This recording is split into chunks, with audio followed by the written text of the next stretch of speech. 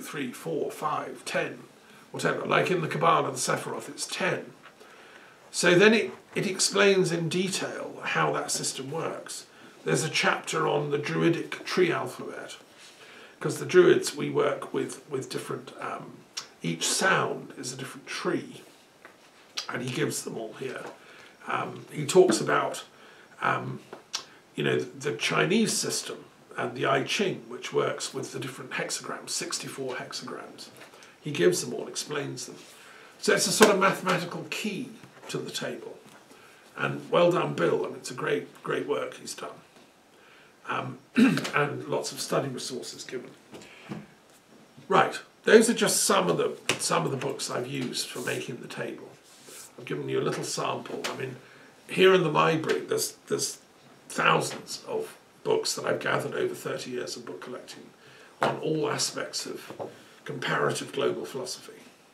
And I think what I'm trying to do here, why I'm so excited to run this philosophy club, is to try and use wisdom and philosophy to solve the problems of the planet. That's why I run the World Intellectual Wisdom Forum, because what we're trying to do as intellectuals is say to the planet, look, we don't have to fight, we don't have to have invasions like Putin's done to Ukraine. God forbid, a war between America and China and the West. I mean, nightmare. We'd all be living in caves and getting radioactive sickness, and only a handful of us would survive. I don't want that for my children and my grandchildren. I want my children and grandchildren to be able to live in a world where philosophy is discussed and appreciated, and all the traditions are valued and loved, be it the Maori or the ancient Phoenician or the American Indian or whatever.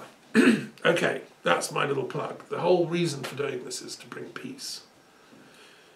Right, having said all that, that's my preamble. Now it's over to you to say which two you want me to look at first. Okay. We've been doing a lot of primal boxes. Yeah. But I still want to add one more. Number 12. Right. Finno-Ugric, Magyar, Siberian. Okay. And exactly the opposite. Epicureanism. Oh, right, okay, that's fun. So, like, we're going at opposite poles. Yeah. That's fun. Yeah. Yes, we can do a sort of geometric pattern here, can't we? Yeah. So, the primal religion, number 12, we'll start with them. So, this is an interesting one. So, the Finno-Ugric language it's a language family that includes Finnish. I've not been to Finland, but I've had friends who are Finnish, and I've studied the Kalevala, which is the Finnish sacred text, and which was written down in the 19th century only. It was an oral tradition memorised by bards, and then a chap called Lönnrot, who was a romantic folktale collector like the Brothers Grimm. He went around and wrote it down, and it was published, and I've got a copy of it. And it tells these magical adventures in the ancient times of, different sages, different gods actually, who come and go in the storyline. And there are witches, and there are weddings, and there are quests. It's like an adventure game, really. I'm sure there is a Kalevala adventure game online somewhere that you can do. Now, that was taken from a still living shamanic tradition, because the gods are sort of interwoven with human lives. It's very, very ancient, these tales. And what they've discovered is that they come from ancient shamanic traditions, which were from the circumpolar region, stretching all the way to Siberia. And there are different tribes speaking these languages, Finno-Ugric, that are in all those regions. And they have similar sorts of stories, similar tales. And it goes back to prehistoric times, these cultures. One of the most sacred things for them is the water birds, because it's quite, the swan and other water birds that fly about are like magical creatures for them. And you find this motif occurs of the beautiful maiden who turns into a swan, and you fall in love with her, and then she comes back and is a woman again, that kind of thing. And in fact, creation came from the swan's egg that creates this world. So the swan is a mother goddess in this tradition. Well, it's a very ancient tradition. Now, what's interesting is that Hungarian or Magyar people come from the same lineage. The Magyars, who live in Hungary now, were those same tribes, but they took to riding horses, and they moved south and they came into Europe, and they nearly conquered the whole of Europe. They're pretty fierce, but the I think it was a Roman general managed to defeat them, and they went and settled in Hungary instead. And when I was in Hungary one time, I was visiting Budapest, which is obviously the capital on the Danube, and I went to a performance in a theatre which is up on the hill overlooking the Danube, in a beautiful concert hall, and I saw a plaque on the wall saying Beethoven performed his piano concerto number whatever first ever here in 1820 or something. So it's quite a famous place. This was a shamanic singer, Hungarian, who was doing these ancient shamanic type songs. Like it was like a whole orchestra of magical sounds was coming out of her mouth. I think it was maybe there were a couple of them. And then there was a backdrop and lighting effects. And she was like reconstructing this very primordial landscape through sound, like the shamans do. And I went because it was billed in the programme. You know, this is a living tradition in Hungary of these Magyar folk singers that do this thing. And it was amazing. It was sort of makes your hair stand up to listen to it. So I have great respect for these traditions, and in the book you can read more about them, and there are people that are rediscovering these ancient shamanic paths and trying to reactivate the wisdom there, including in Siberia. And I read recently that there's some magicians in Siberia that want to separate from Russia. They're not happy with Putin's war. They want Siberia to become independent, and they don't want to go and kill the Ukrainians. I think that's a jolly good idea. I think independent Siberia and get the shamans of Siberia to set up their own independent free state of Siberia. That's a jolly good idea, because us shamans and druids, we don't want wars. We want to live in peace. We want rather the vertical ascent, because the point of shamanism is that although we appear to be stuck in these bodies, it's kind of that's a temporary illusion. Our immortal spirits are temporarily housed in these bodies, and can, if you learn how to do it and train yourself, or you take the right substances, or you get the right teaching, you can learn how to fly beyond the body. So they can do what's called astral travelling, or leaving the body. Keeping the body intact, you're still lying there asleep and happy, but you can then go travelling all around the universe, and you can do good works when you're in your etheric body. And so the shamans would then go and look for lost souls, help people who've had nervous breakdowns, help people that are dying of cancer, help people who are dying to give them a safe passage, help people that want to conceive and haven't got any souls, so you bring in a soul and give it to the couple, So you can do all kinds of stuff when you're out of body as a shaman. And that's what these people do. I mean, and anthropologists have studied them, and compared and contrasted, and that's what these shamans have been doing ever since humanity first started on the, munching the apple of wisdom, to use the biblical metaphor. And I think that's much more fun, doing this vertical ascension, than killing and, bashing people on the head with weapons. I mean, that's so primitive. And, the Russian people should get rid of this Putin guy. He's a madman. There's a wonderful museum in Petersburg.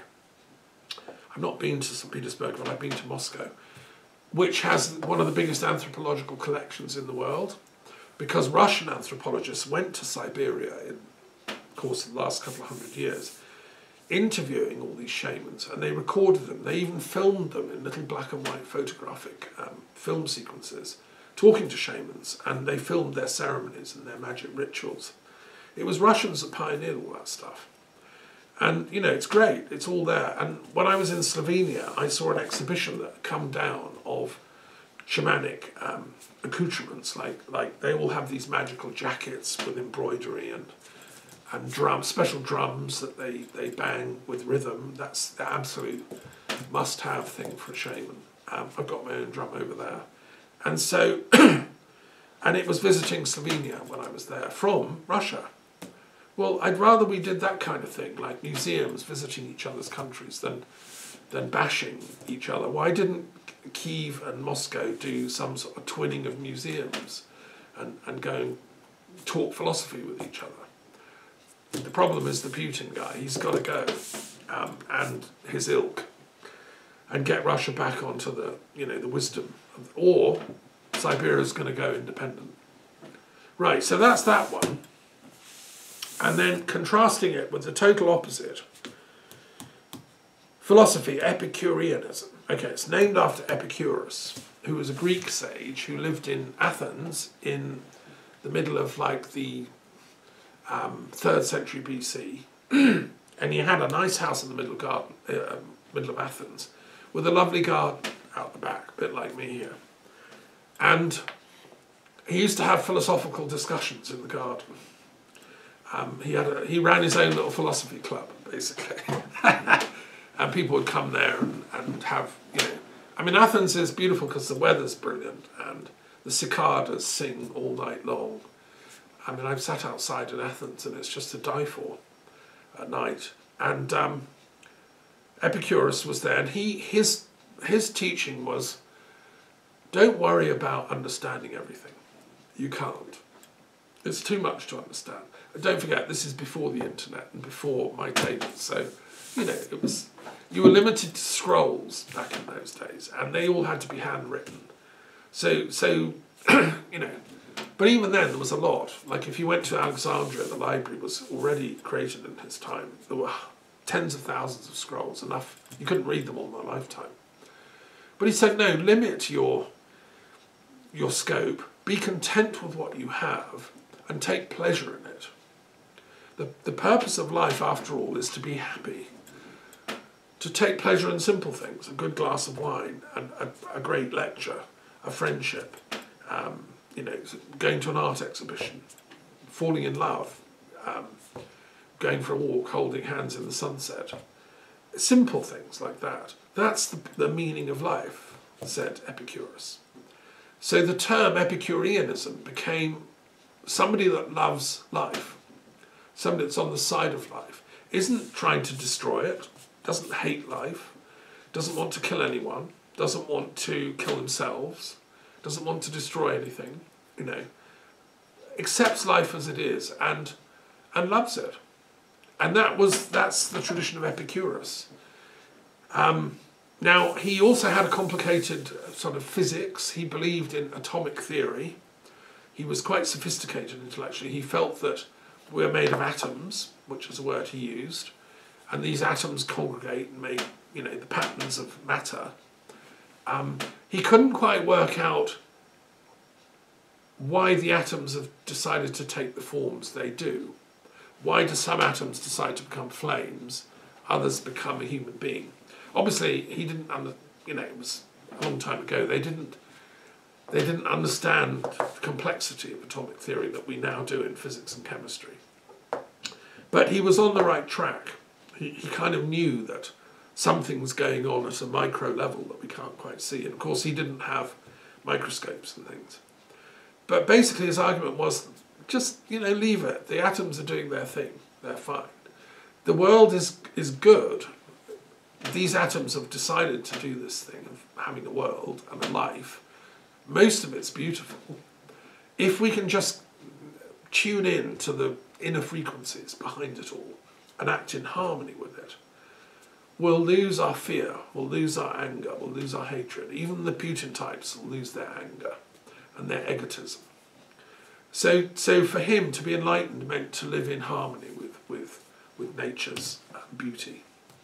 And ever since then you've had, so I've got in the box, I've said there's about 1 million people now that would call themselves Epicureans. That's people that don't really, they're not too fussed about, you know, how many reincarnations they've had or how many different languages there are and what are all the words for justice in all the languages. You know, it's, no, they're just happy having a good time, going to the cinema, going to the theatre, having parties, dancing, you know, at least once a week. So an Epicurean is someone that delights in the pleasures of life. And there's quite a few of them well, scattered about in all cultures, but not in such a way that harms other people. Epicurus was a believer in ethics, so you don't steal to have pleasure. You know, you don't rob from other people.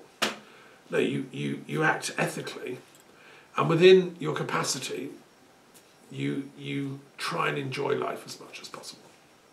Now, I think these two are compatible. I think that the shamans of Siberia, of Finland, of Hungary, and that amazing tradition, I think, you know, our ancestors didn't carry on with the human experiment so that we could all be suffering. They didn't. I think how many women have given birth to our ancestors over these hundreds of thousands of years.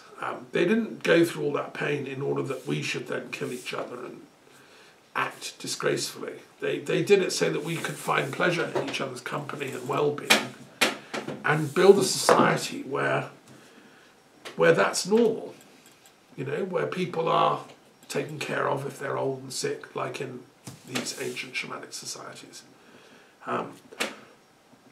So I can see there is a link, you know. Yes, and I'm sure, obviously, Epicurus didn't know about all the complexities of the shamanic traditions way up north, but they did know about someone called Abaris, who was a friend of Pythagoras, who was from the place of Hyperborea, beyond the north wind. And they knew there were these kind of magicians called shamans. So I'm sure Epicurus knew, you know, he'd heard of them. And he would have been very happy to meet them, I'm sure. They would have got on fine. Right, okay, thank you. That's an interesting couple. Thank you, Yeah. that's great. Sure. Good, let's do the next one. Okie dokie. So.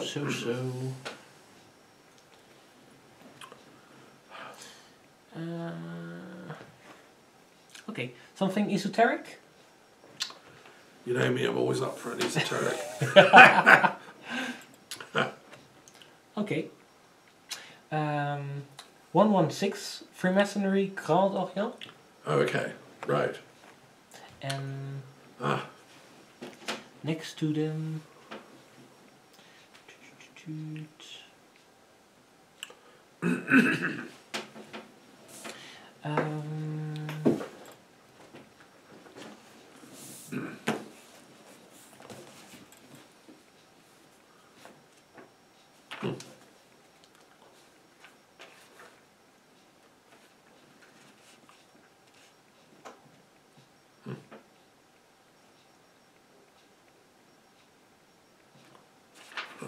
Something over here. 4-1 Moism. Okay. That's the Chinese one? Yes. 41? Yeah. Okay. Right. Good. Well, the Grand Orient Freemasonry one. No, we'll do Moism first. Okay. Because that's the older one. So, Mo Tsu, the founder of this, was a Chinese sage who kind of came slightly after Confucius and Lao Tzu, but around about the same time, who founded Confucianism and Taoism, respectively. Came from the same thought world, obviously wrote in Chinese. He disagreed with Confucius, who said that it's very important in society to pay attention to the correct mores and manners and customs of the people you're living among, and to be very respectful to your superiors. And a husband and wife should have a sort of almost like a ritual respect for each other and a deference Mo Tsu felt that, although he appreciated the good bits about Confucius, he felt that really it would be simple if we all just loved each other. He felt the universal principle of love is what should engineer our relationships. If you love your neighbour, you don't have to worry about, are they richer than you, are they more powerful, are they in a better class of society, therefore you should speak to them in polite tones or whatever. If you just love each other, all that will happen naturally. You'll find your natural level, said Mo Tsu. So in many ways, he was very similar to Christ's teachings, actually, although he lived 400 years before Christ. Because Christ said essentially the same thing. Just love each other and everything else will be added unto you. You know. Mo Tsu said exactly the same. The difference was that Mo Tsu wasn't crucified and didn't have that amazing, kind of dramatic plot twist of the resurrection. Mo Tsu just lived a normal life, said love each other, and then died off. And so he didn't become such a big thing in Chinese thought. And China decided to go more with the Confucian tradition and the Taoist tradition. But anyway, he's an interesting thinker. But in some ways, I wish the Chinese could rediscover him, because I think that Chairman Mao and his brutal communist regime, which killed and massacred millions of people ruthlessly, including Confucian sages and scholars, did so in the name of fake brotherhood, universal brotherhood. I mean, the idea behind communism is great. It's basically Maoism, but it was applied through force, which I think is wrong. You can't force people to love each other. And so I wish China could remember Mo Tsu and bring out some, new edition of his works. And I expect there's a few philosophers in the University of Beijing still studying him, probably in Taiwan as well, where they have a lot more intellectual freedom. So I don't know, maybe, I'm sure in Rome at the next World Congress of Philosophy there might be a few papers on Mo Tsu, and I'll go along and listen, see who's doing that work. So that's the Chinese one. And the esoteric one you mentioned, the Grand Orient one. So this is a very interesting tradition. Franc-maçonnerie, as they say in France, came to France in the course of the 18th century, 1800s. Historians of Freemasonry, of which I count, I think, as one, although I haven't published that much on it, but I've studied it for years and taught it, debate, where was the origins of Freemasonry as an organised tradition. It certainly came to France from Scotland and from Great Britain. We know that quite a few Jacobite exiles who'd been kicked out of Britain because they were, they were Roman Catholic. They were too intellectual for the average London merchant that just wanted to look at their profits and their banking system and didn't care about spirituality. So they kicked out the King, James II, who came to France and lived in Saint-Germain-en-Laye in a chateau which the King of France gave him. Now, with him he brought lots of interesting people, some of whom were Freemasons and intellectuals. The Jacobite court in exile was a hotbed of this esoteric Christianity. They believed in, yes, Christianity is wonderful, the symbols, the mass, the rituals, but there's also got to be an inner transformation, if you want, the Christification of each believer. And that can be done with the help of certain Masonic rituals, which involved the mythography of building Solomon's temple, and you took various degrees, 3 grades of initiation.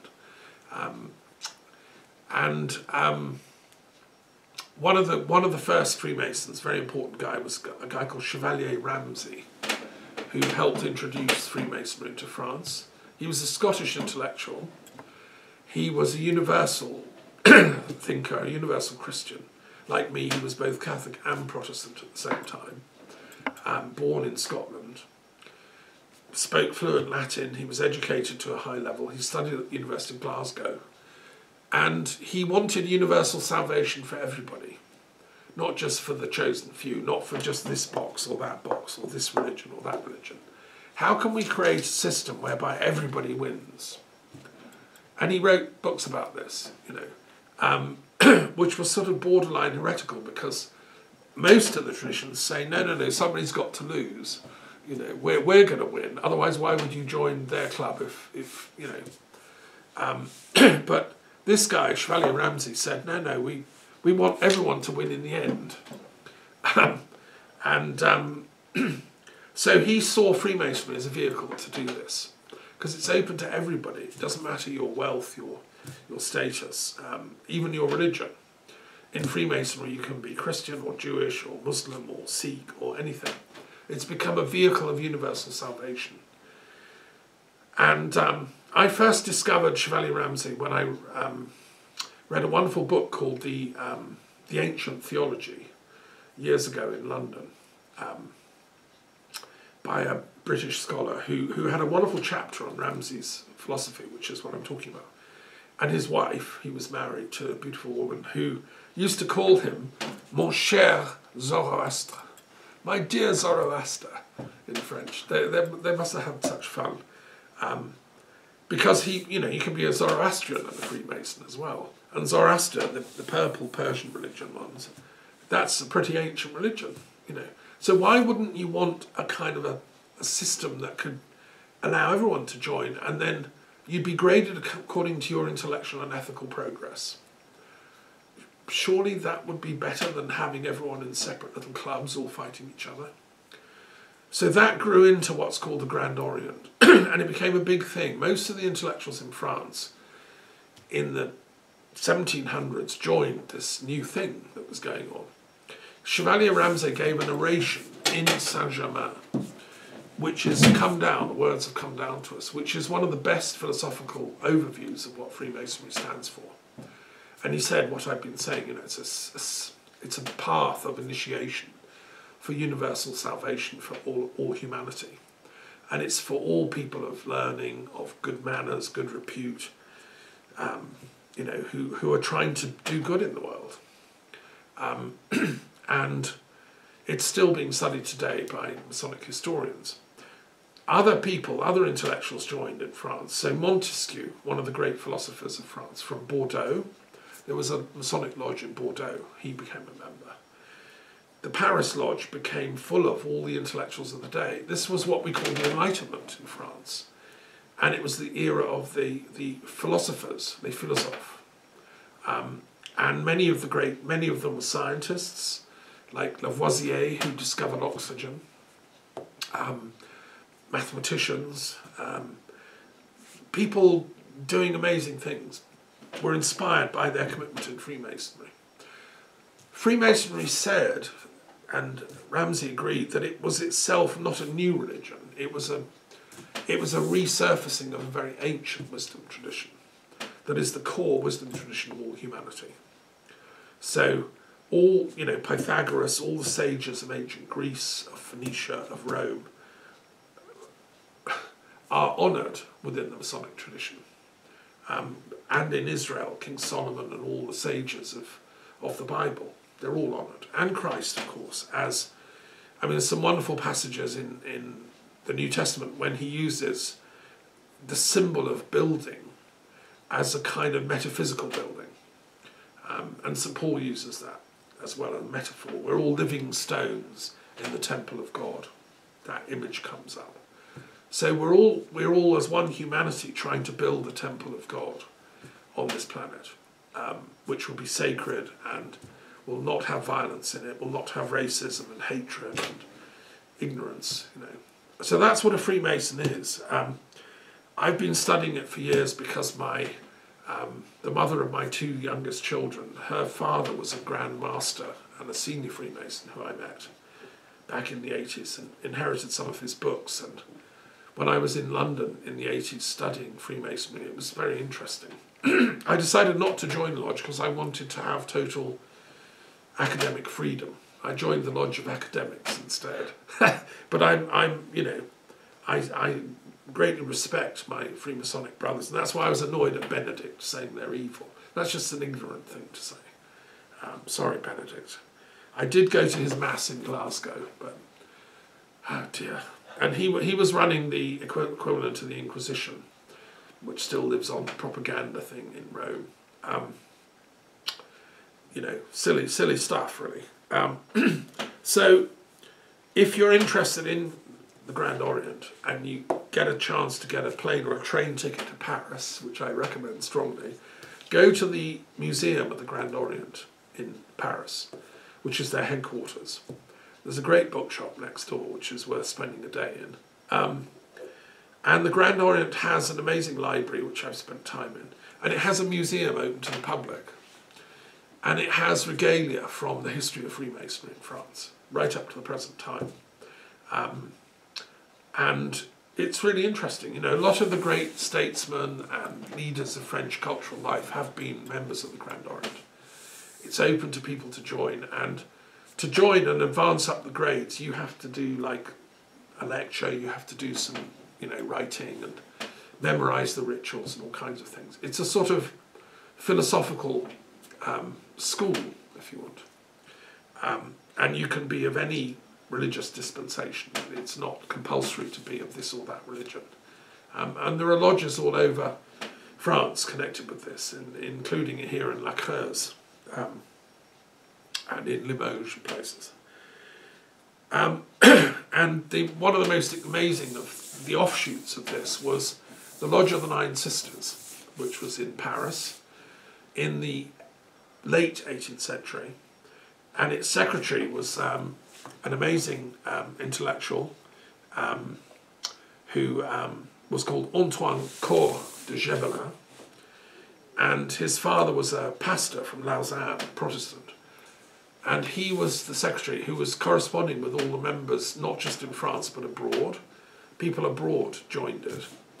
They had to be Freemasons, and then they would be corresponding members. And they included some of the greatest intellectuals of the day: Thomas Jefferson in America, Benjamin Franklin, Jeremy Bentham in London, people in Spain, people in Russia, joined. And it was called the UNESCO of the 18th century. UNESCO is based in Paris. This was like a proto-UNESCO for the savants, the intellectuals. When the Nazis invaded Paris in the 1940s, they stole everything they could get from the Grand Orient headquarters. They took it all back to Germany. And, the head of propaganda for the Nazis was put in charge of destroying Freemasonry in Europe because they did not want freedom. The thing that Freemasons are very big on is like work through your own initiations in your own time, in a brotherhood, right? And a sisterhood, because women can join in France. But they're very much against racism and the suppression of one minority by another, whereas the Nazis' ethos was built on that. They wanted to kill all the Jews, for God's sake, whereas a lot of Jews in France were Freemasons, and elsewhere in Europe. So in Czech Republic, Czechoslovakia, there were lots of Freemasons in Republican Spain and elsewhere. And wherever the fascists and Nazis went, they tried to kill them all, which is shocking. I mean, I've just been writing for a book I'm working on about Hitler's, hatred of Freemasons, but also Mussolini and Franco hated Freemasons. Fascism was deliberately designed to stamp them out, because what fascism wanted was the state should be all-powerful. You don't have rights as an individual. You only have rights as a member of the state, and the